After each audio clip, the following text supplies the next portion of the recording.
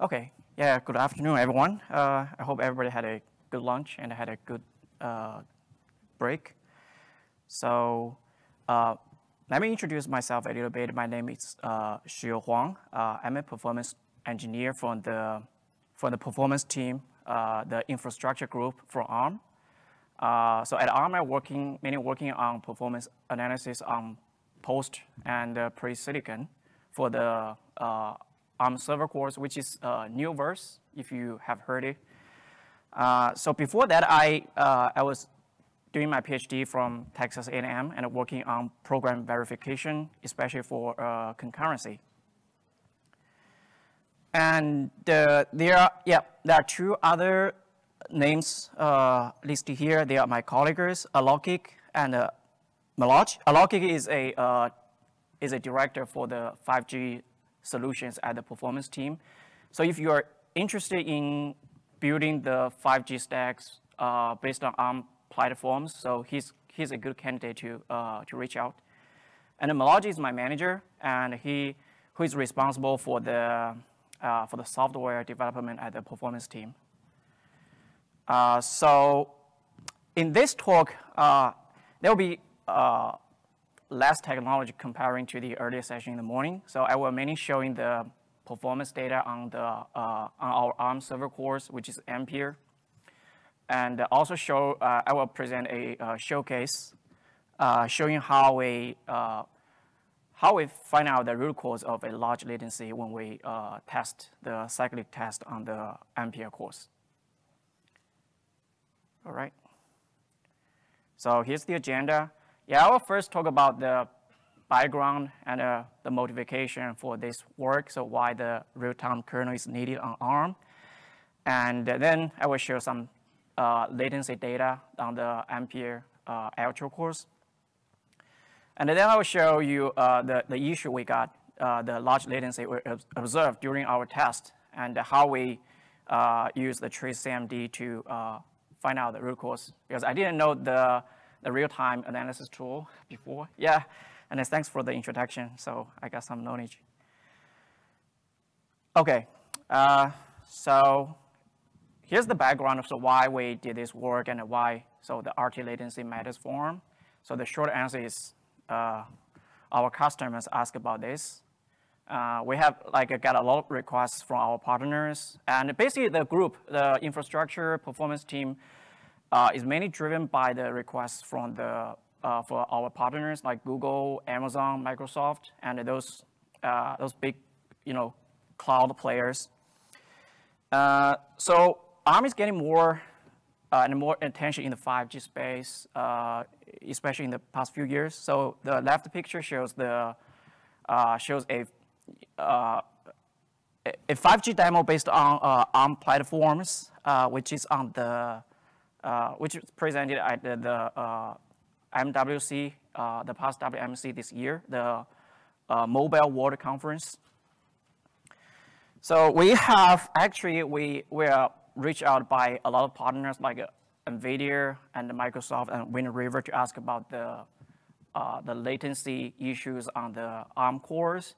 Even though that they're running their own kernels or operating systems, like Wind River, they run the Starlinks. And for Microsoft, they run the Mariner. But even that, the root cause for the high latency should be similar. We share our tuning options, and some of them work for them very well. So that's basically the motivation for why.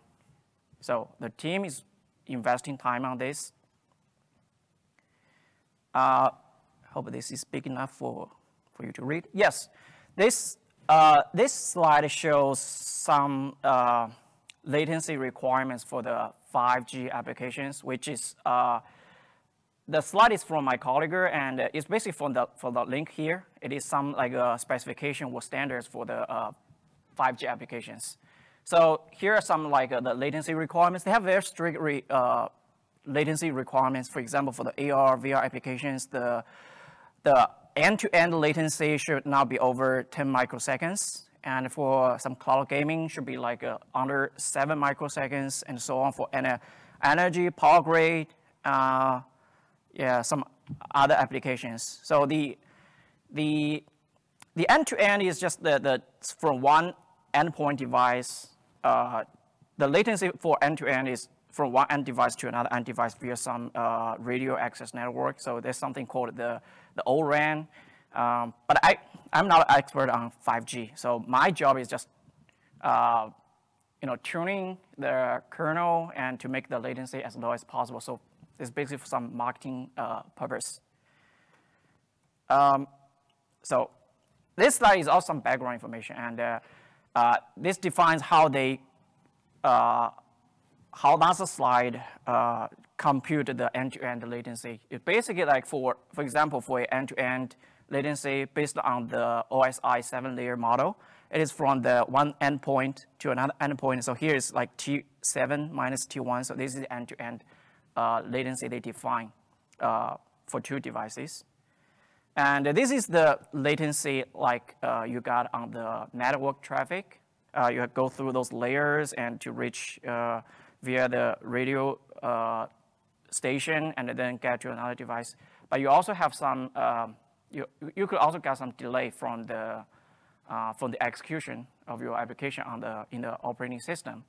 So here's why like the RT real-time kernel matters for them. So there's some benefits like for the real-time kernel. So it gives you a guarantee. It gives you a guarantee on how long that the application will wait in the for the CPU. And in summary, there are 3 benefits from the real-time kernel. One is like it can makes your execution quicker and it gives you a faster response time. And more importantly, for these 5G applications, they have very strict requirement on the URLC. So it's called the ultra reliable low latency communication. So it has some reliability requirements. Yeah, okay. I think I just talked too much about this some very obvious modifications. I think you guys are experts. You know much more about the real-time kernel than me. And okay, so that's Next, I will show you the latency data on our ARM cores. And here's the OS information, the hardware information. We installed the real-time kernel from Ubuntu. So the kernel version is 5.15, and we didn't build or make any changes to the kernel. Just use what we installed from this link. And for the hardware, so our job is mainly focused on ARM cores, but here I also list a Intel core for a comparison. But we didn't do any tunings for the Intel platform. We just show you, when you see the data on Intel, it's just some out-of-the-box settings. So for the ARM cores, we use the Ampere Ultra, which has 80 physics cores. And if you do some tests before on this, so this is Neoverse N1 based. It's our very beginning Neoverse product. Now we have N2, V1, and V2, which are more powerful cores. But here you may ask why we didn't try any other server cores. So again, this is not what I decided, because currently the partners are building 5G solutions on the Ampere cores, which is N1. And for Intel, in comparison, we tested on the Cascade Lake, which has 24 physics cores, and each core has 2 simultaneous threads. So in total, it has 48 virtual threads. So the Cascade Lake is the second Xeon generation of Intel server cores. And for the cyclictest, this is the benchmark we use to measure the latency. So the version is v2.20. Okay, maybe I just skip this because the introduction to cyclictest has been talked about many times in the morning. But I just quickly go through. So cyclictest is a benchmark that I use to measure the latency. So what exactly it measures is it measures the difference between you make a thread to sleep, and you measure the the intended wake-up time and the time at which it actually is woken up.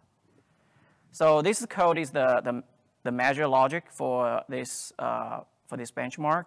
And on the right side, it shows a diagram how to make it more clear to understand how it works. So you have your task with RD thread, and you make it go to sleep, and then you wake it up, and then you schedule back. So the latency mainly comes from two sides. One is for the latency on the interrupt, and the second part is the latency on the schedule. So at the end, you just calculate the difference between the, so you use the n minus start and minus 200 microseconds. So I think everybody's clear about how what a cyclic test is and how it works. These are the options, the testing options we used for running cyclic test. So it's very standard. I just got this command line from the documentation of cyclic test. So the priority, we set it as 90, and an interval for 200 microseconds. And for the loop iterations, it's 100 million. So in total, the execution runs about 6 hours. Suggested by the documentation of cyclic test, it should be run a little bit longer for real-time testing. I think it's for some reliability guarantees. So for here, I just show you how we run it on a 64 cores, but we have tried some different core counts. Later, I will show you the data. And so everything here is very straightforward, and except the last one is you can bind the main thread on a specific core. That's for newer versions. I found there's no issues for older version of cyclic test. If you use a newer version, you didn't set the main thread, you will find that there's one core has a obvious higher latency than other cores because it runs the main thread on that core. So for newer versions, it's better to set this main thread on a gatekeeper. Okay, these are the options that here's the histogram we collected on the ARM cores and the Intel Cascade Lake. So on for the two pictures on the left side, they are the latency data for 80 cores and 24 cores on Ampere Airtrue respectively. So the y-axis is the number of samples. So in total is 100 million. And the x-axis is the latency in microseconds. So you can see that it has a long latency at the training of the histogram. And there's one purple line that is weird, has a higher latency than other cores. I'll show you why this happens and how we fix this. Yes. Quick question. Did you have any load on the machines while testing, No. or was it idle? Sorry. Maybe I should make it clear. So in this talk, I didn't show any data with CPU load was CPU stressed. It's just the system is idle and run the cyclic test. We did some tests, so it gives the latency higher, but maybe that should be a fair comparison with CPU load. But for some marketing purpose, we just need to show the best performance number. So in this talk, there's no CPU load. Yep. Okay, so on the right side, so I think Intel did a pretty good job. So the latency, the max latency is just 31 microseconds. So don't get confused by these diagrams here. Even though like the latency on ARM shows like over 200 microseconds, but there are just very few samples that has a high latency. I would say like for more than 98 or 99%, the latency is just 2 microseconds. This is just the worst case, but very few sample like a single digit. Yes.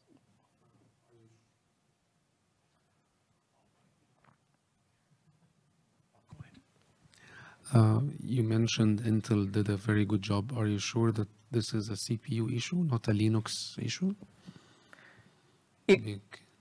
I don't think this is a hardware issue. It's more like because according to my experiments I will show later, so we apply tuning options and we can catch up the performance of on Intel. So yeah, just that statement, Intel did a good job. Quote my. Yeah. Did a good job. Yeah, I don't want to advertise for Intel here because I'm from ARM, so don't get me wrong. I just yeah, I mean, really want to show like ARM also like the hardware is powerful enough. I think because Intel has been developing these server cores for dozens of years. They have like did a very good job. I have to admit that they really did a good job on software optimization on the kernel and the software. So we have to face it. Yeah, I just want to be fair. Okay, so this is some initial like bug reports we submitted to Ubuntu. So these are some relatively easier to find out. So once is the RCU stores, we find this issue when we run the cyclic test with on 2 sockets of the NPM machine, but on a single socket there's no such issues, and they fixed that issue. And the purple line that I mentioned earlier, there's one core that always suffer from higher latency than other cores, is caused by the CPP-C FIE issue. So this one has already fixed in the kernel. So the FIE issue, it gives some extra overhead from 2% to 10% on the CPU, even the system is idle. So the FIE is related to something like frequency scaling feature. One thing, is this upstream or is it out of tree Ubuntu thingy? I don't think this is upstream. We just wait. Oh, I think it's so. There's 2 links here. So the one link was to the bug report to Ubuntu, and the other link was a patch submitted by our kernel engineer Jeremy Linton. I think he's working on upstream. So he already found this issue, and maybe I didn't double check that. I think he's already submitted the patch to the upstream. But at FII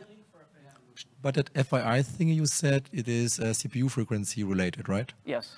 Yeah, so in general the device is not used at all. Just clock it to the highest frequency and leave it alone. You're supposed to have a workload where you don't need to change the frequency at all. Because if you lower the frequency, the core goes idle until the core is stable enough at the lower frequency. And if it runs at a lower frequency, it's slower. Mm-hmm. So that's like 2 reasons why we'll not touch it at all. I'm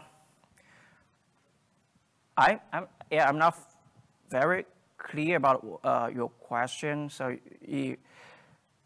my point is RT-wise, CPU frequency, clock it to the highest one, and make sure you don't change anything at all. Yes. Then it's most likely what you did by disable FII. Yeah. So this is like... It should be, yeah, exactly. That should be disabled, yes. Yeah. So, but somehow this one just enabled when we running the RT kernel, so it should be disabled. Yeah, you are right. So when you test the RT latency, so all the CPU should be run at the highest frequency. Okay, so after it gets more clear for the histogram. So the latency, the max latency just lowers to like 20 microseconds, but this is still not enough because our target is 10 microseconds for the max latency. And these are the tuning options that we added to the kernel to improve the latency. I don't think there's anything special here. All these options are either from the Red Hat, the online documentation. Yeah, you did a good job, I have to admit. And yeah, also some documentation from the Ubuntu and some other online resources. So yeah, everybody did I feel like everybody did similar things. The principle is just disable the time ticker and make the RCU with no callbacks, and also isolate the cores. I highlighted here which are the options, yes, most helpful for the latency. Just editing. Yeah, probably all those things are in the Red Hat documentations, but there is also a tool named the Tundi that applies those setups here.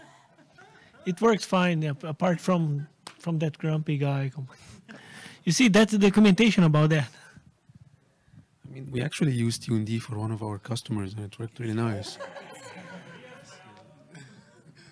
So I can't say the customer name here. The thing about TuneD is that it does a lot of things in the background. It's not documented what it does, why it does, things it does. And for that reason, I don't like it at all. Like, it does a lot of things in the background. Read the code. I'm joking. No, I see. Yeah. So, yeah, there is pretty long verbose documentation, I have to say. Some of them work, but some just don't work for Ubuntu. So, yeah, the most useful one I just highlighted, just isolate the cores for running the RT threads, and also isolate the interrupts. So I just, for this test, I only assigned core 0 and core 1 for the gatekeeper. So this can maybe fine tuning to find the best combination, but for me, I increased the number of for more cores for the gatekeeper, just does not help for the latency. And also I need to emphasize the last one. At the very beginning, we didn't know this one helps. We figured this out for a later investigation. I will show you later. So I will next show the performance data without this. So with the kernel stack offsite randomization is enabled. So the results coming later with this one enabled. And some other options like turns off the throttling, and also to move the kernel work queues to the gatekeepers, and set the CPU performance governor to performance to make the cores running at the highest latency. And the last one is so this one is from the Red Hat documentation. I found this one helps a little. Just disable the graphics console, and I think, yeah, for me it lowers the max latency like 1 microseconds, I feel. So I just put it there. Yes. So basically, you are running RT tasks from core 2 to core 79. How are you dispatching the RT tasks? Are you dynamically dispatching them or statically allocating? What's your story regarding task dispatching? Because this is a large number of CPUs. They have to be. I'm not talking about the parameters. They have to be static because they are idle CPUs, so he has no load balancing. Yeah. Okay. Move on, please. Okay. Yeah. Okay. But like the Kubernetes Okay. thing we did. Yeah, I can maybe answer your questions offline. Okay, so these are the latency data with those tuned options applied on 24 cores, 48 cores, and 64 cores respectively. And you can see that on 24 cores, it is very good. The max latency is under 10 microseconds. And when the core counts increase, the max latency increase a little bit. Is over 10 microseconds, 12 microseconds, still acceptable. But when it comes to some higher core counts, like 64 cores, the latency is over 100 microseconds. So this is, yeah, I think this is just for totally for business, for marketing purpose. Even if you make a very perfect number with the cyclic test, you can now see the system is perfect with real world applications. But it is what it is. The goal is to make the max latency under 10 microseconds. But you may wonder why it's 10 microseconds. Because we heard from our partners that Intel did so we want to catch up with them. Yeah. So that's the case, but I didn't see the data. It's just from Rakuten. They are running the Rocky Linux. They're saying, hey, they got the max latency under 10 microseconds. So a lot of people come to me, hey, can we do the same? So that's why we really spent a lot of time on figure out why there's a large latency when it runs on higher core counts. Okay, so that's what I mentioned when the prior slide with the data with this randomization, kernel stack randomization enabled. But when we disable this, you can find the max latency goes down even with high core counts. So the two diagrams on the bottom are the updated performance data. I'm not sure if the title is big enough for you to read. And so the max latency is 9 microseconds. And even for 64 cores, it's still like 9 microseconds with this kernel stack randomization disabled. So how we figure this out? So I will show you in the next few slides. So I want to see. Thanks for the documentation. So right ahead you can see here. Yeah. Okay. Okay, so these are the documentations and the materials that we refer to for the RT tuning. So for the rest of the talk, I will this is a showcase slide showing how we figure out the root cause of the large latency on high core counts, and we also our kernel engineer submit a patch to fix this issue. So as I mentioned before, when we run the cyclic test with the tune options on high core counts here, 64 cores, there's a higher latency at the training part of the histogram. So it's definitely over 10 microseconds. The max latency is over 100. And this issue is maybe because it's difficult for me, maybe it's easier for you kernel experts. So it is, I think the most challenging part is it is not like bad as it looks. So when you pull out the raw data of the latency, okay, you can find that. So on the right side, so this is on the core 60. So the first column shows the number of samples. So, the frequencies. Oh, my bad. The latencies from 0 to 30 microseconds. And on the right column, it shows the corresponding number of samples. So more than 99% of the samples has just latency of 2 microseconds. Very few have over 10 microseconds.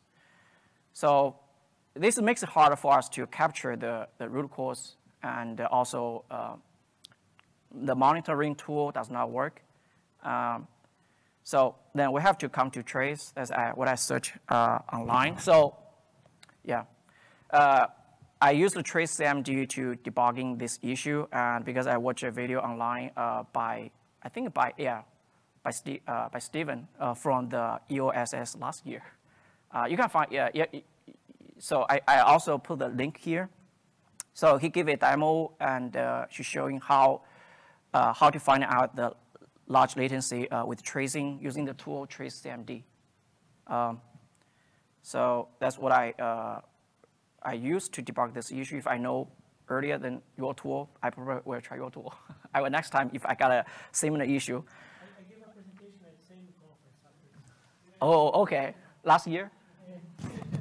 Oh, nice. Should have put cyclictest in the name so people would find it easier.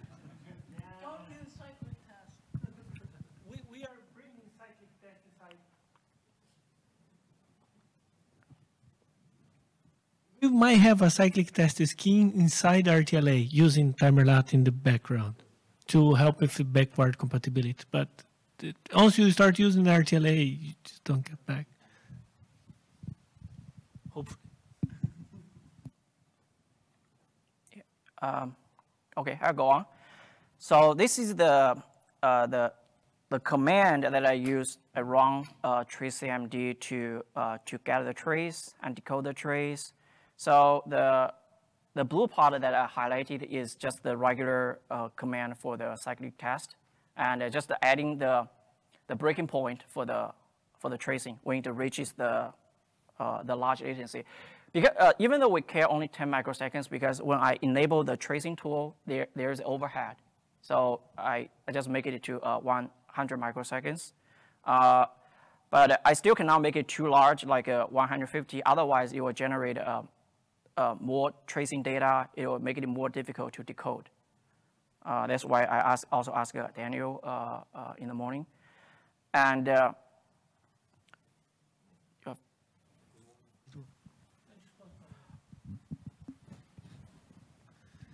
I mean, the challenge of doing tracing analysis for this kind of problems is to figuring out what to enable, right? And yes. in this example here, yeah. it's enabling all functions and yes. all events. Yes. So it's a lot of, it's way more than what you need. Exactly. Yeah. Fine tune it. Yeah, that's a good point. So if you are...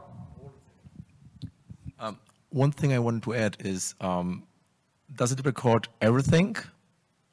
I think so, yeah, because that's the thing you don't want usually. Okay. What you want usually is to run the recording in the ring buffer for like an hour. And the ring buffer is only like the playback for the last 100 milliseconds or even less, or maybe a little bit more. But the function tracer enable it's a lot. Oh, okay. Not a lot, like, as I said, 100 milliseconds. Okay. Right? And then if the issue hits, and cyclictest has an option for that, it stops the tracer. Yeah. So does it record all the time, or does the last few seconds? Trace command there is recording all the time. Yes. Yeah, so that's like the bad thing. Okay, I didn't know, yeah, that's a good point. So, So definitely... start the tracer, and then you have trace command extract, where you will just, after the tracer stopped, extract everything out of it. Okay. So you mean that the trace AMD also has similar features like a ring buffer, like it will override once it's full? Oh, okay. Yeah, good point. I will make a note here. I didn't know that, so it's kind of annoying at the beginning when I watch like there are several gigabytes data. I just take several hours. It hasn't finishing decoding the trace, and so that I got a problem like when I decoding using the trace AMD report. I have to figure out, do some simple computation to figure out which core on which core occurs this high latency. So in my case, it's CPU is core 63. So I only decoded a trace on that CPU. Because I'm running 64 cores, if I decode all the trace data from all cores, it's just too slow to decode. So yeah, if there's a ring buffer, I can just maybe make it easier for decoding. Okay, so this is the command line for tracing, and this is what I got. Because I just traced everything, so there are just millions of lines in the trace. So I figured out, but fortunately I figured out that most of them are just recurring. For example, here. So this is the piece of event sequence that repeat over and over again in the trace. So even though you for a non-expert or kernel expert, it is not difficult for me to guess what it means here. So it's just like doing some like make the thread go to sleep, and doing some context switch and scheduling work from the cyclic test thread to the idle task, and then it wakes up the cyclic test thread and switch schedule back. So in a normal case, with low latency, it just repeats the sequence like this, and then when the breakpoint got hit, so it is over 100 microseconds, it will stop the tracing, and this is the problem sequence. So as a contrast, I show the screenshot of the problematic trace on the right side. So as you can see that when the cyclic task scheduled to the idle task, and then you should switch back to the cyclic task, but then somehow it just switched to the idle task again. So that's that's the difference that I observed by comparing a good sequence and a bad sequence. But there's some still like a little information I can get from the sequence, the event sequence. Then I printed the functions. One thing, if you go back, Yep. you see cyclic tests on SCAD switch has a D, Yep. which means it got interrupted at some point and it Yeah. got blocked on the lock. And this is bad. Okay. So this is like a hint this should not happen for your RT task. There is another point here is that the cyclic test is not being awakened by an interrupt. It's being awakened on another CPU because you are receiving the rescheduling interrupt. Yeah, and that's it. It's not being awakened in the timer. It's being awakened on another CPU, probably because of the D.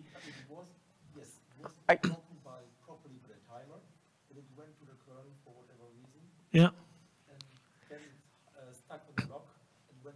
Yeah, and the wake up came from another CPU because you don't see the wake up here, you see the rescheduling interrupt. And this could also be, there is one problem with timers that they are not always pinned. It's something that Ana Maria was working, and that Red Hat, we have a hack on the kernel that says that if it's a timer from a real-time priority task, they are forcibly pinned to the CPU.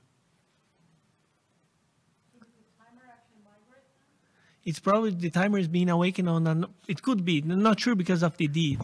It's confusing that D there. No, I see. There's this, but there's also, it could be also the case of the timer. That D could be misinterpreted because of the, that. I know where he's going to. Okay, let's see where he goes. Yeah, you guys are experts. I think, yeah.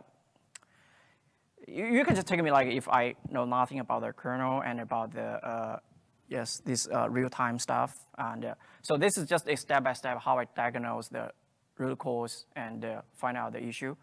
So, but for here, I still cannot find anything useful. I just see the difference on the events. Then I re-decode the trace by printing the functions with the events. So this is the function trace, the stack for for a good latency, I mean low latency. And in comparison, like I list the problematic function stack trace on the right side. So on the top of the diagrams, they are just totally exactly the same. And highlighted by the right box, this is the difference on the byte latency. So if you read the stack, you'll find that the problem gets from the get random. Yeah, the get random some U stuff U32, and then it has a spin log, and then it goes to call something called the CRNG make state, which is to generate the entropy for the random number generation. So then the next thing is guys simpler for me. I just to understand what this function does and why it makes a difference here, I just search the kernel code and to figure out what this function does. So I look up for the CRNG make state function here is something called the charge of random number generation. So it actually has a different paths here. In a normal case, if the entropy is not hasn't run out of entropy, it will just go to the fast path. But if the entropy just runs out, and then it will go to the slow path. So then you have some spin log and some more delay there. So that is why the high latency happens on the CPU. So, yep. And I talked this to the kernel engineer. And so the reason that why this is not an issue on Intel, so this is from my colleague, because the ARM just used the get random U32 to provide the entropy for the system core for the stack offset randomization. And but for on x86, it's just using the time step to get that whatever for the random generation. So, but there's so based on my colleague, the kernel engineer Jeremy Linton, and so there's some problem here because it creates some non-deterministic in the system call, and when the random generation needs to be to regenerate or reseed. And he also had hacked a patch to try to fix the issue to use a relatively cheaper I think to generate the random I think for entropy.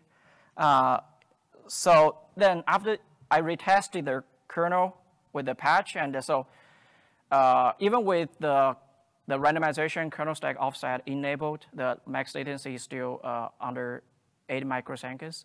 It's 8 microseconds. It's definitely under 10 microseconds. So, yeah, that's the showcase for how we debug this large latency on the ARM cores. I guess that's all. I think I still have time for questions. And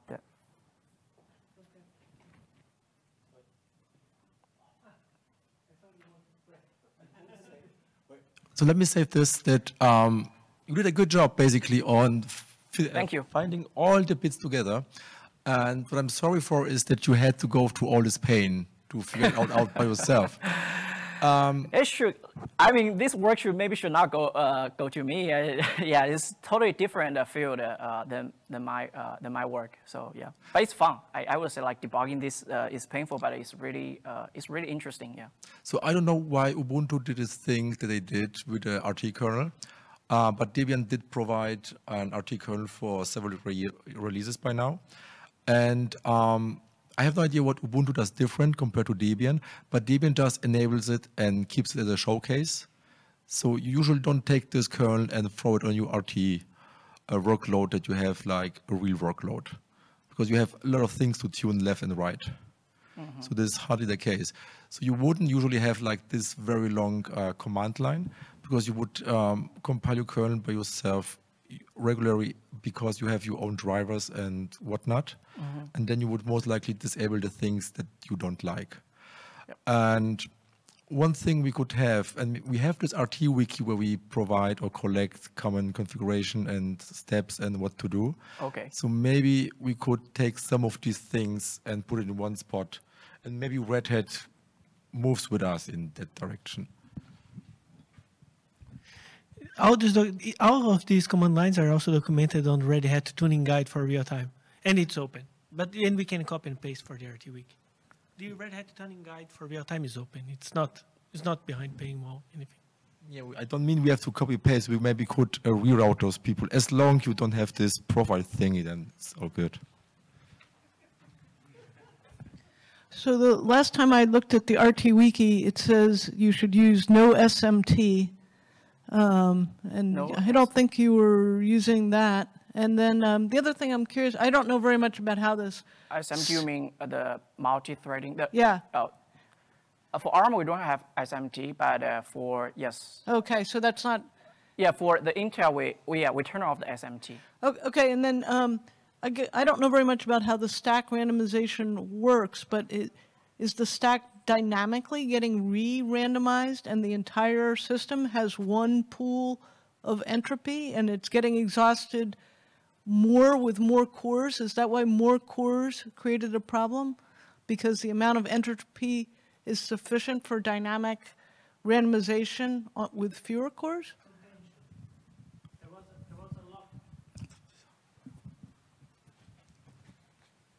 There was a lock in the call. So more CPUs, more contention on that lock. So I think what she asked is using the same like entropy, like when you have more cores, then you got faster to run out of the entropy. But there is also an RT spin lock. It could be that everybody is hitting that RT spin lock. So the more CPUs, more contention on the RT spin lock. So what you have there is that you have a specific number of numbers within an array, which are pre-generated random numbers. And each time you need a random number, you just grab U32 from that array. And if that array runs out of numbers, then you need to reseed the numbers and generate more. And this takes time. There's only one array for the whole system. Is that right? There's only one array of random numbers for the whole system, and that's why more cores runs out of randomness. I think they are per CPU, but the point is you have more cores and more cores need to reseed at the same time. This is synchronized.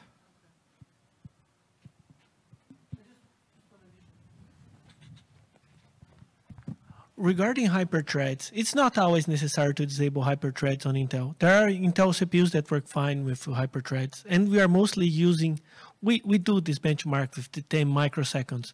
We use with hyperthreading enabled, they work fine.